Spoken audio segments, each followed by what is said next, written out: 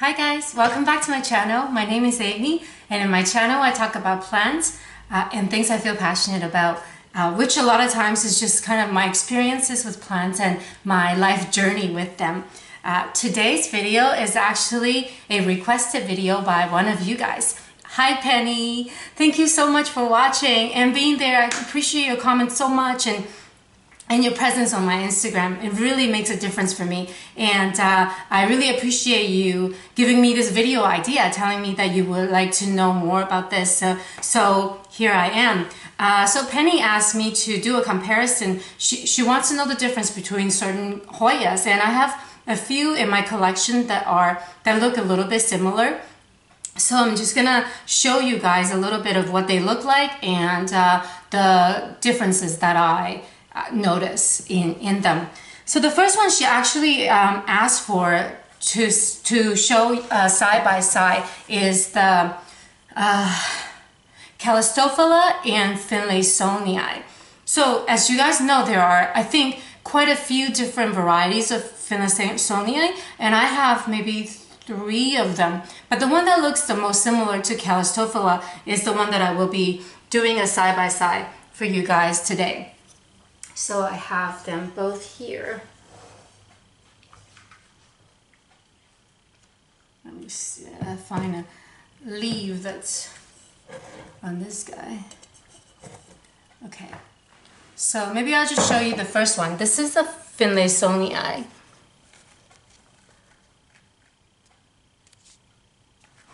And this is the Callistophila. So, and having them next to each other, side by side, they are very, very similar, but there is difference as well. So, I don't know if you could tell from the image, the Finlaysonii's leaves is succulent, but not as thick as the Callistophila. And this one in particular, the venation is a little bit even more, there's more finer veins in the Finlaysonii than the Callistophila. So this one has thicker, kind of more bold stamen venations.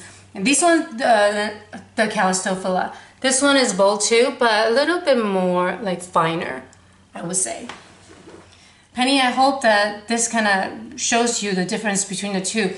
If not, we'll private message each other and then we can go through them a little bit more. And the second one that you asked about is the difference between, I think, the Australis Lisa and the Crimson Princess. So I'm going to just take this opportunity to also show the difference between the Crimson Princess and the Crimson Queen. Okay.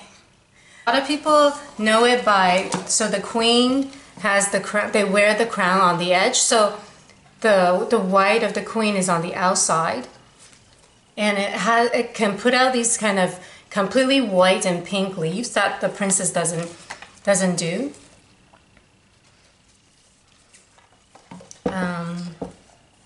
And I'll show you the princess. So the princess is very different. The green is on the outside, and the variegation is in the center of the leaves. So these leaves, they come out really kind of pink, sometimes bright red, or like deep kind of ruby red. And then they slightly turn pink, and then they slightly turn into this kind of creamy, beautiful color.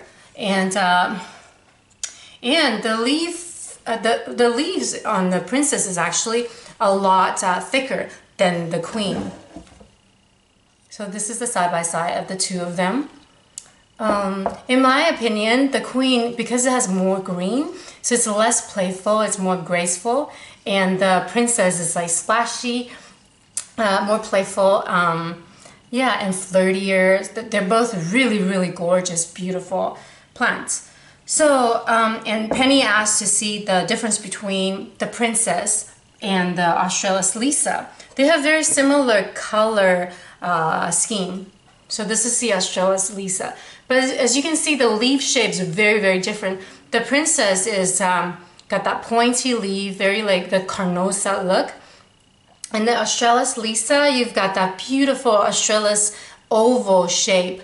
Yeah, and their growth pattern is quite different too, I think.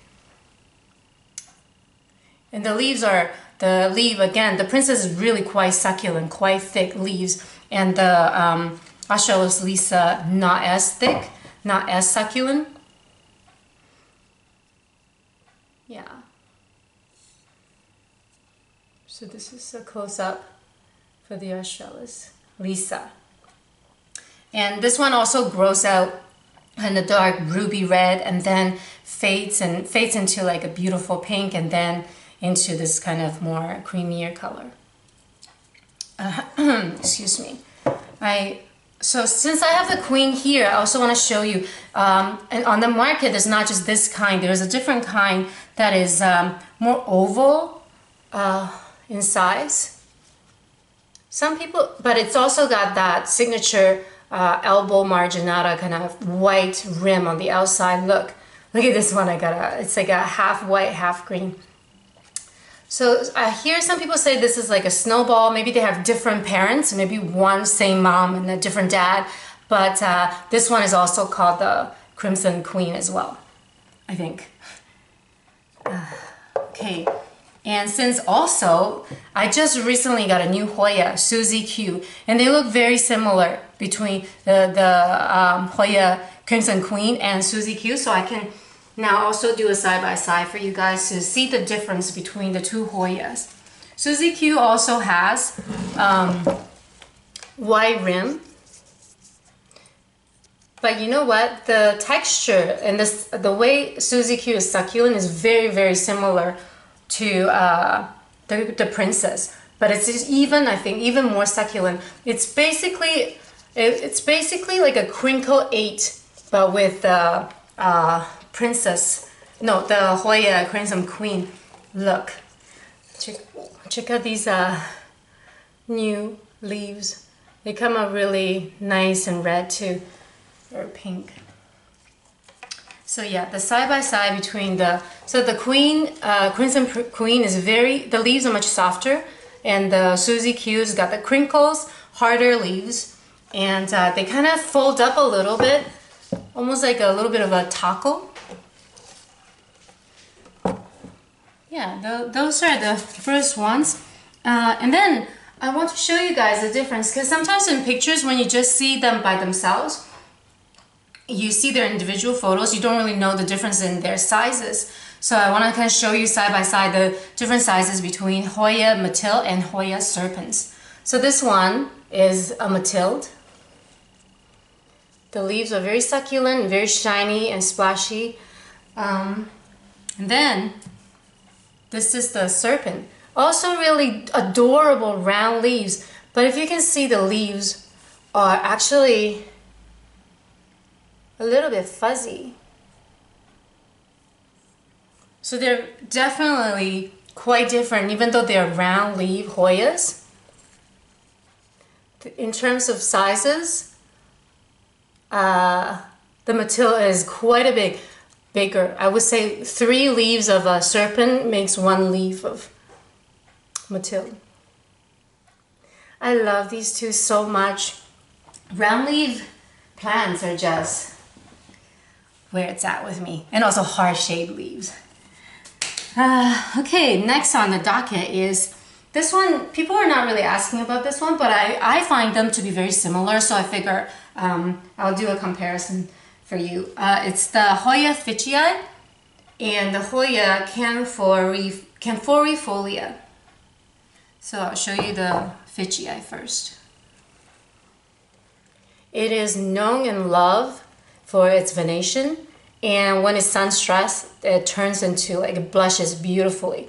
So I wish mine will do that, but I'm really happy for all these new growth that's happening. Very similar to that one, the canforifolia has, whoops, that's not good. Very stunning venation in their leaves. But I find this one, if you can see, the leaves are growing in kind of like clusters a little bit. So the venation is not as prominent in this one as the Ficii, but still pretty prominent. And the leaves are not as succulent as the Ficii, but so they're kind of different. I would get both, which I did. Yeah. I wonder what happened over there, the leaf that fell. That's a really nice succulent, beautiful leaf. Okay, the last one that I'm going to show you guys, it's not actually a Hoya, but I figure I'll just kind of throw it out there because they are so similar. And I think they're both kind of referred to as watermelon. So, but one is a Dishedia and one is a Peperomia. So this one is the Dishedia ovata. It's also referred to as the watermelon, watermelon Dishedia. This one I have brought back from the brink of death, so I'm really, really happy with it. It's really loves light and really needs to be dried out. I have found so much root rot on him before. Okay, and then I'm going to show you the Peperomia angulata. Also super adorable. When I first got these two plants, I was like, I just cannot tell the difference. But, you know, it's really obvious to me now.